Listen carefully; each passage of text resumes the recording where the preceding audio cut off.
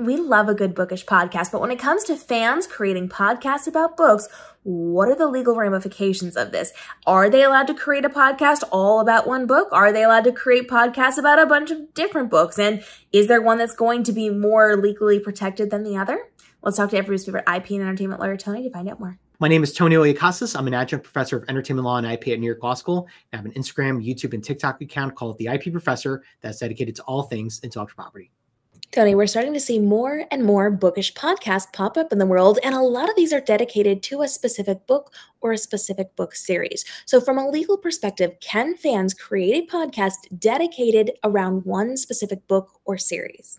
So I would probably lean towards saying that it might be better to do it on, like a per podcast episode on the entirety of a book, rather than doing it on chapter by chapter basis. And I think the reason is, well, let's start from this onset.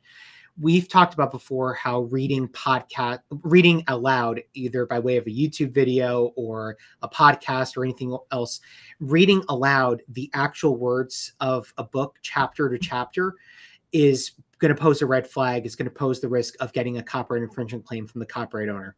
Now, this is putting aside books that are in the public domain. You could have a whole reading of A.A. Milne's Winnie the Pooh because it is in the public domain. That's fine. But books like, Catcher in the Rye, those are protected under copyright, or The Hunger Games or Harry Potter. Those are actively protected under copyright. Reading those books aloud chapter to chapter are going to pose the risk of getting some type of claim from the publisher saying that you're violating their public performance right because you're reading the books aloud and you didn't get a license to do that. And, they're going to tell you to take it down in some way.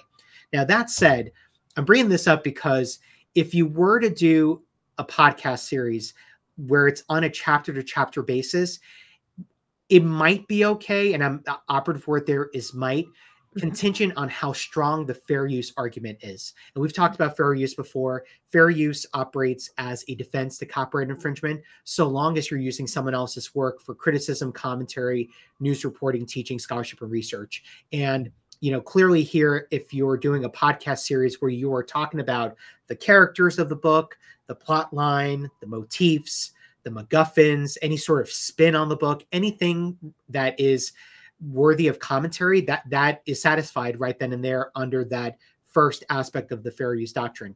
Now, there is a 4-factor test that is used in analyzing fair use. One factor is not dispositive of the other. And furthermore, you don't need to satisfy all 4 factors. One factor could be enough to move the needle entirely in favor of fair use. But it is all going to boil down to what exactly is the commentary or the criticism that you're providing. And furthermore, have you taken the original work and transformed it in such a way that you have provided new expression, meaning, or message? That is very integral to the fair use discussion, to the point that has been the most highly contested point in two most recent copyright infringement claims in the Supreme Court related to fair use. The Campbell versus A. Cuff Rose music case that happened in '94, and most recently the Andy Warhol Foundation for the Arts case that just went down this past term in the Supreme Court. So very, very evidently, the transformative fair use discussion is going to be a very relevant point to the analysis of how you're constructing your podcast episodes.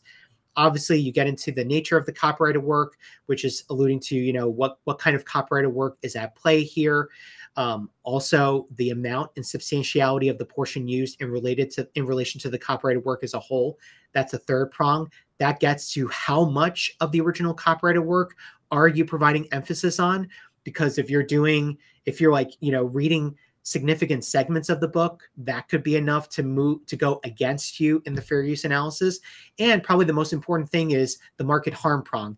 Is your coverage of the book or the chapter, more specifically, going to be enough to cause some type of adverse effect to the origin copyright holder? Is it going to basically tell people, hey, I don't need to read the book anymore because I just listened to this podcast and, it gave me the commentary that I needed, and that's it? That's actually the central argument, even that's being shared right now in the Southern District related to a lot of the OpenAI lawsuits that are being brought by authors. They're saying that, when you go to OpenAI or ChatGPT and you ask it, tell me about this book, they're giving the whole synopsis, and it's incentivizing people to not go to the bookstore, spend $20 on a book, and there's no royalty for the author when it's all said and done. So all that to say, I think that that's where the fair use argument is going to move adversely against a podcast owner. And again, I think this is where it's really going to be very tricky and fact specific. I can't really give like a cookie cutter model. And I think that this is all the more important for you to, or all the more reason for you, and how much more important it is for you to go speak to a lawyer for that specific guidance.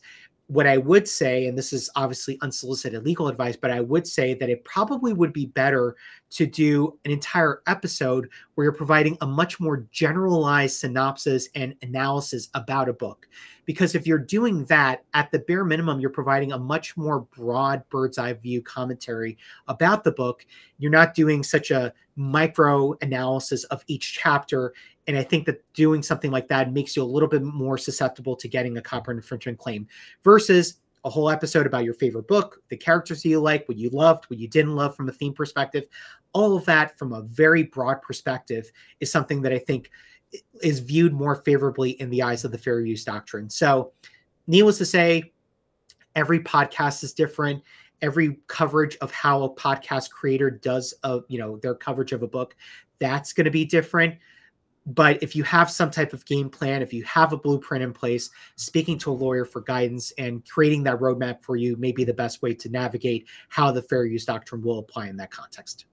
And I'll throw this out there. If you are trying to create a podcast on a specific book or series, instead of like an episode per book that you like, go to the copyright holder and let them know what you're up to. Exactly. Let them know what you're looking for, because perhaps you can create a collaboration with them. You might be able to get the author on. You might be able to get other guests on. You might have specific things that you can and cannot do. They might even be able to give you spoilers and extras and secrets and really play into what you are doing if you bring them into the collaborative process with this. So checking with them is always going to be a really important thing for you to do. But you also want to take into consideration what you are naming your podcast. So Tony, when it comes to the names of the podcasts, can they do things specifically connected to the books, to the titles of the books, to the title of the series, or do we have to go more broad? It's going to really depend on a variety of factors, but I'm going to lean towards saying that it probably could be problematic. To your point earlier about reaching out to the copyright owner and asking for collaboration, I think that that is a fantastic idea, and that could even give you the opportunity, once you're collaborating with that author, to be able to use the book's name in your title.